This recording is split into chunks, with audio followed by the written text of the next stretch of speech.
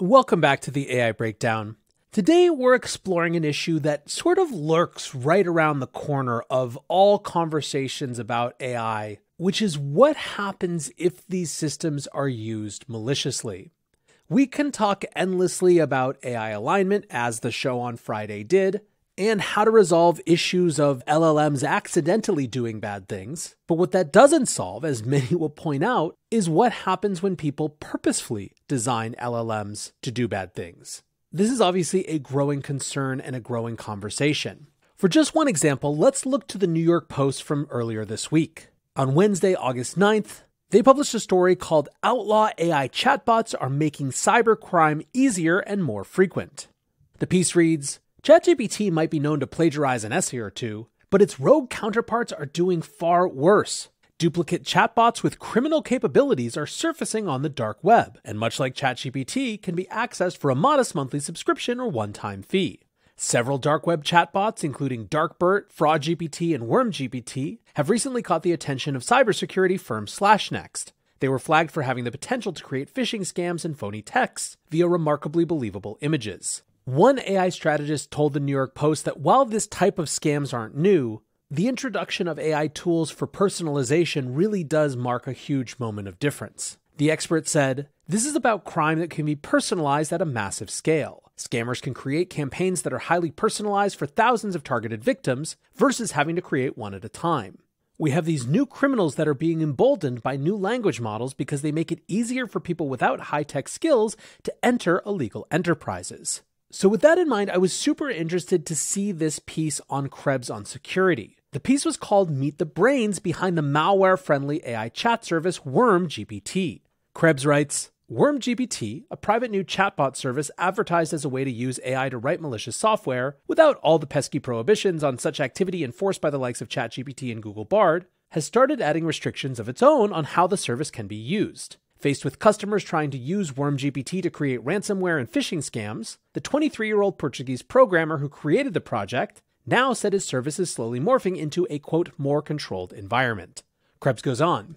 WormGPT was initially sold exclusively on hack forums, a sprawling English-language community that has long featured a bustling marketplace for cybercrime tools and services. WormGPT licenses are sold for prices ranging from €500 to €5,000. Wrote last, the handle chosen by the hack forum's user who is selling the service, quote, introducing my newest creation, WormGPT. This project aims to provide an alternative to ChatGPT, one that lets you do all sorts of illegal stuff and easily sell it online in the future. Everything Black Hat related that you can think of can be done with WormGPT, allowing anyone access to malicious activity without ever leaving the comfort of their home. Now, you'll remember on an earlier episode, we discussed how that security firm SlashNext had analyzed WormGPT and used it to create a business email compromise or BEC phishing attack that was designed to try to trick employees into paying a fake invoice. A representative of SlashNext said, the results were unsettling. WormGPT produced an email that was not only remarkably persuasive, but also strategically cunning, showcasing its potential for sophisticated phishing and BEC attacks. Now from there, Krebs did a little bit of investigating. Quote, a review of last posts on hack forums over the years shows this individual has extensive experience creating and using malicious software. The article points to Arctic Stealer, which was a data stealing Trojan and keystroke lodger, another modified version of the information stealer called DC Rat. But in 2021, just after joining the forum, Last told other users that his name was Raphael and that he was from Portugal. Using an account tracing feature, Krebs traced the last user to an initial nickname Ruina Shackers, which when searched on Google brings up a TikTok account of the same name, which is itself associated with an Instagram account for someone named Rafael Moraes from Portugal. Moraes was ultimately reached via Instagram and Telegram and said he was happy to talk about WormGPT. Moraes said, "You can ask me anything, I'm an open book." In that conversation, Moraes said that he recently graduated from a Polytechnic Institute in Portugal, that around 30 to 35% of the work on WormGPT was his, with others contributing, and that so far around 200 customers have paid to use WormGPT. Moraes said, "I don't do this for money. It was basically a project I thought was interesting at the beginning, and now I'm maintaining it just to help the community. We have updated a lot since the release. Our model is now 5 or 6 times better in terms of learning and answer accuracy." One thing he didn't say is which LLMs had been used to power WormGPT, but intimated that the dataset that it was trained on is significant. Moraes said, "Anyone that tests WormGPT can see that it has no difference from any other uncensored AI or even ChatGPT with jailbreaks. The game changer is that our dataset is big." Moraes also gave a brief summary of his own trajectory.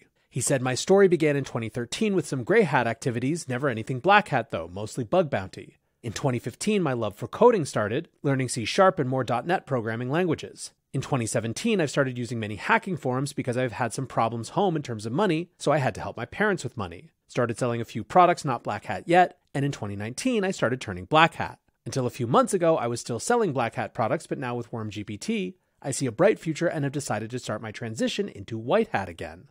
Now, interestingly, Moraes and the WormGPT project said that media coverage of it has painted it in an unfair light. At the end of July, an announcement on the WormGPT channel on Telegram said, "We are uncensored, not black hat. From the beginning, the media has portrayed us as a malicious LLM, when all we did was use the name Black Hat GPT for our Telegram channel as a meme. We encourage researchers to test our tool and provide feedback to determine if it is as bad as the media is portraying it to the world." Krebs, however, writes, "It turns out when you advertise an online service for doing bad things, people tend to show up with the intention of doing bad things with it. And indeed, as that has happened, WormGPT has had to add its own guardrails. For example, they now have a disclaimer that says we are not responsible if you use this tool for doing bad stuff. And Moraes said, we have prohibited some subjects on WormGPT itself. Anything related to murders, drug traffic, kidnapping, child porn, ransomwares, financial crime. We are working on blocking BEC2. At the moment, it is still possible, but most of the time it will be incomplete because we already added some limitations. Our plan is to have WormGPT marked as an uncensored AI, not black hat. In the last weeks, we've been blocking some subjects from being discussed on WormGPT. However, despite that, Krebs points out that LAS has still been saying on hack forums and in other cybercrime forums, including Exploit, that, quote, WormGPT will quite happily create malware capable of infecting a computer and going fully undetectable by virtually all major antivirus makers. When asked what some of the legitimate or white hat uses for WormGPT would be, Moraes said, "We use WormGPT to fix some issues on our website related to possible SQL problems and exploits. You can use WormGPT to create firewalls, manage IP tables, analyze network, code blockers, math, anything." Krebs concludes, Moraes says he wants WormGPT to become a positive influence on the security community, not a destructive one, and that he's actively trying to steer the project in that direction. The original Hack Forums thread pimping WormGPT as a malware writer's best friend has since been deleted, and the service is now advertised as WormGPT, best GPT alternative without limits, privacy-focused. Moraes concluded, "We have a few researchers using our WormGPT for white hat stuff. That's our main focus now, turning WormGPT into a good thing to the community." Now, within days of that article coming out, news started circulating that a new explicitly black hat AI tool had come out as a replacement for WormGPT, which was presumably going soft. The new AI tool was called Evil-GPT. From cybersecuritynews.com, a hacker going by the name AMLO has been advertising a harmful generative AI chatbot called Evil-GPT in forums. The chatbot is being promoted as a replacement for WormGPT. The post shared on that forum and then copied to Twitter reads, "Are you looking for a powerful alternative to WormGPT? Do not look any further. I am offering an amazing alternative to WormGPT written entirely in Python for only $10 US. This is an unbeatable price."